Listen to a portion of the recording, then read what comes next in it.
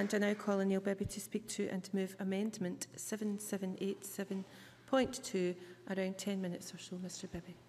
Thank you, Presiding Officer. I want to start this afternoon by making clear Scottish Labour's commitment to improving the quality of life for people with learning disabilities, and for that reason we welcome the debate this afternoon and the opportunity to examine how best we act to turn that aim into reality. As the Minister has said, the previous strategy, the same as you, introduced in 2000 by the Labour-led executive, has been hugely influential in changing attitudes and increasing support for people with learning disabilities. We therefore welcome the fact that the underlying principles of that strategy are reflected in the Government's Keys to Life publication. As I said before in this chamber, we will support the Government where we agree and believe they are doing things right, but obviously point to areas where we believe they could and should be doing more. As the Government refreshingly acknowledges in the motion, there is more to do, and we need to work across party lines to achieve that. We know from the most recent statistics that there are more than 26,000 adults and 16,000 children and young people with learning disabilities who require support. According to the Learning Disability Alliance Scotland, these people want three main things: a secure and safe place to stay, meaningful things to do with their time, and friends and family to have in their life. I don't think anyone across this chamber would argue when I say these are things that everybody wants and things that should not be too much to ask for. Our challenge, therefore, is to make sure that adequate support is provided to those who need it to allow them to fulfil these aims. So we welcome the publication of the new strategy and support to drive to deliver better outcomes for people with learning disabilities, as well as their families and carers in the areas of life that they say are the most important to them. However, there are considerable challenges that need to be addressed if we are to ensure this doesn't simply fall into the trap of becoming another strategy that sounds good on paper, but in reality has little impact on the ground. Rhetoric must be turned into reality if this strategy is to be deemed a success. Organisations like the Learning Disability Alliance Scotland have expressed reservations about the lack of an overarching theme to the strategy, which we must take heed of. As I'm sure many members have discovered for themselves in the last few days, the Keys for Life is a lengthy strategy stretching to over 170 pages and detailing 52 separate recommendations. Although the strategy declares a human rights focus, we need to make sure that people with learning disabilities are at the centre of the improvement to the quality of their lives. In other words, Presiding Officer, we need to make sure we are working with people rather than talking at people. We must also look at some of the challenges outside of the strategy itself, which will undoubtedly have an impact on its success. It is essential that the Scottish Government takes action to ensure that we have a fair, consistent and transparent system of care for disabled people established across Scotland. Resources continue to present a huge challenge to the delivery of support services. Local authorities of all colours are struggling with the pressures of delivering services in the face of vastly reduced budgets.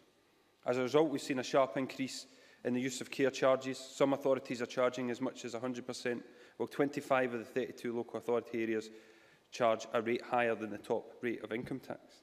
I know in my own area, the previous administration of Renfrewshire Council introduced charges for transport for people with learning disabilities to daycare centres. This has now thankfully been reversed, but it did have a serious impact on a large number of vulnerable people within the community and emphasises the need for a consistent approach right across the country that places the needs of people with a disability or learning disability at the centre. I agree with the strategy when it states that the key to delivering effective services is to ensure that people are provided with the outcomes that they need at the right time and in the right place. We know a range of public bodies are involved in delivering services that people with learning disabilities need. We should of course be encouraging local authorities, health boards and colleges, for example, to work together to achieve the kind of joined-up approach that benefits people. But we should also be encouraging public bodies to do this in conjunction with people with learning disabilities. As Inclusion Scotland said prior to this... Yes, certainly. Stuart Stevenson. I'm very much in tune with what the member says and about the needs of people with learning disabilities. Will he also agree, however, that it's important that those who have learning disabilities actually have choice, as well as other people simply deciding what their needs are? I expect him to be able to agree. Neil Bibby. I think as I've been saying, and we'll go on to say, I think that that people with learning disabilities should be involved and consulted on their services, and I think that's a crucial point. And this should be, the approach to joined-up services should be done in conjunction with people with learning disabilities. And as Inclusion Scotland said prior to this debate, if learning disabled people are to be at the heart of the commissioning process, then they must be involved in it. So I think that makes Stuart Stevenson's point there. Presiding Officer, adults with learning disabilities should have the opportunity to learn at college. This opportunity, unfortunately, has been taken away from hundreds of people in Scotland. The Scottish Consortium for Learning Disability published a report in August which estimated that around just 9% of people with learning disabilities attended further education colleges in 2012. That's a fall of nearly 300 people compared with the previous year, down from 2,696 to 2,407. It's clear there are significantly fewer courses for people with learning disabilities than there were just a few years ago. This is just one of the elements of the human cost this government's cuts to colleges are having. A Scottish Consortium for Learning Disability study from last year showed that there had been a 34% cut in part-time places for students with learning disabilities from 2,155 to 1,413. In addition, figures from the same organisation for 2012 show that the number of adults with learning disabilities who attend college for 2.5 days or less per week is down 20% on 2011. No surprise when you consider the drastic reduction in the number of part-time courses. And it's not just the Scottish Consortium for Learning Disability. A 2012 survey of Scotland's colleges by Enable Scotland found that courses for people with additional support needs have been halved since 2007, with a 46% cut in the last 2 years and a 42% cut in the last year.